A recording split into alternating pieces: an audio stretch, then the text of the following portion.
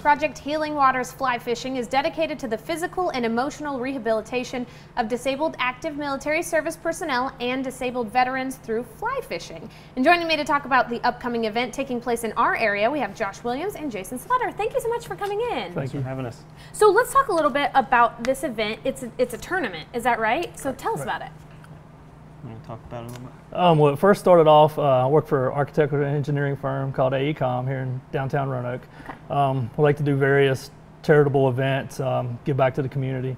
So I thought it'd be a good idea to get something going where it involved the employees and something they were passionate about. So I thought about approaching Josh, and Josh is part of Project Healing Waters. So we decided, hey, let's try to do a fly fishing event for the disabled vets, which they've been doing for years. Right.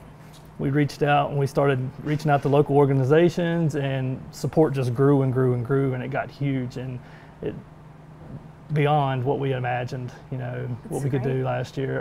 It was on the Roanoke River, and you know, it was so good and everybody enjoyed it so much, we decided to go for round 2, and hopefully we can make it an annual event. Right, so it's the second year. Mm-hmm. So are there differences? Have more people signed up for this year because they were looking forward to it? We try to keep it at about a dozen vets and guides for them. What's different this year is we've had just a lot more support by businesses and individuals that have really stepped up and given more, or we've even had new ones that have come into play. So it's just been a really good example of local support from Roanoke for our local vets. Absolutely. So that's what I was going to say. It's all local veterans. Correct. Is that right? Yeah. Yes. That's great. Yeah. So can you talk a little bit about, because you were a part of Project Healing Water before this event started. Right. So I was in the Army. I lost my arm in a motorcycle wreck, and obviously I was infantry, so I couldn't do that anymore. So I went to Walter Reed for rehab, and it's at that time that I learned about Project Healing Waters. It wasn't even a year old, really. It was just in its infancy, and you know, as you mentioned, it's a rehabilitative issue. Right. And so I got involved as a participant. And then when I came back to Roanoke, because I'm from this area, we started a chapter. Me and a couple guys started a chapter where we did the same thing here, with the hub being the Salem VA. Okay. And it's just grown and grown, and we've got just tremendous support, and so this is just kind of a way to be a volunteer now and kind of help out with other vets that are coming through the ranks doing the same thing. So. Right. So what kind of difference have you seen in your life, like personally, emotionally, however? Through Project Healing Waters? Yeah. Well, I mean, it may seem simple, but I mean, like, just working with my hand taught me, you know, I basically learned how to tie my shoes, you know, tie a tie. All that stuff came from that initial foundation of what Project Healing Waters was teaching me.